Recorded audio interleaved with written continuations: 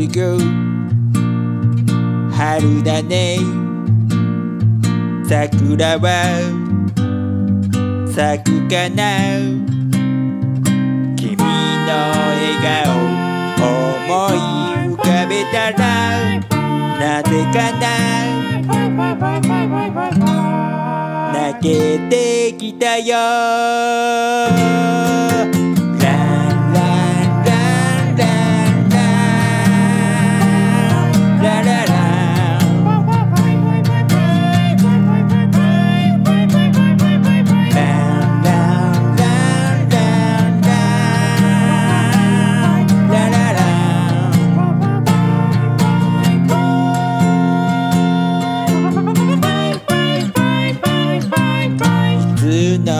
何か朝が来てた。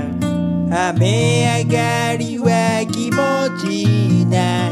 読みかけの本がある。でもしまわなくちゃ。僕は行くから一人で言えなかった気持ちばかり胸に残る。大切な人たちにもう一度手を振って笑いたいな。もうすぐ春だね。桜は咲くかな。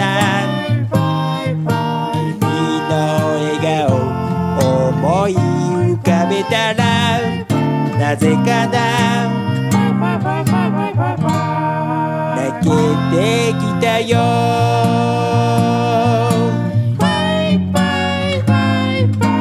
いつのこと嫌いじゃない。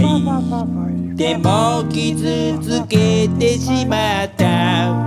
大勢とすれ違う風が吹きつけた。みんな生きてる一人で優しさだけ積もらないかな。雪のように寒いのは困るけど誰だって心は寂しいから。笑えば楽しい時々切ない。だから君は無理をしないでお願い。約束だよ。時が来たよ。せっかちだな。またいつか会おうね。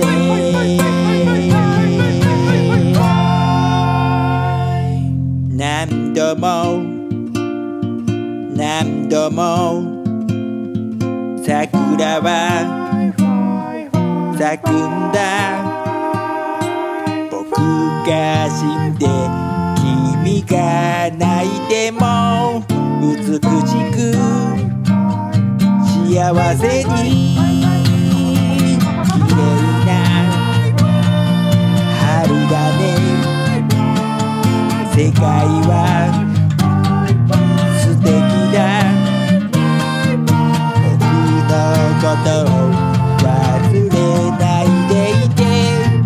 なぜかな泣けてきたよ。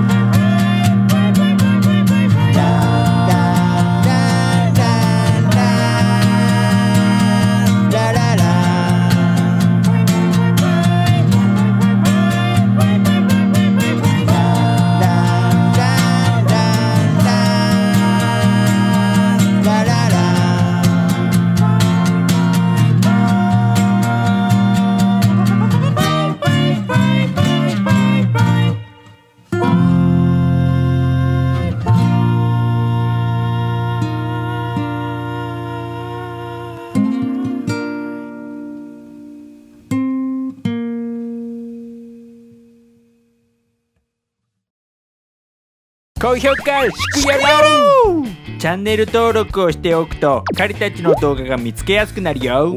そしてベルマークを押しておくと動画がアップされたらお知らせが来るよ。ちゃいちゃん、この曲カバーしてみて分かったけどさ、すごくクオリティが高いね。ピアノやギター、そしてオーケストラとかたくさん和音があってもう難しかった。ちゃいちゃんのオーケストラいっぱい多重録音してたもんね。クイーン並みに。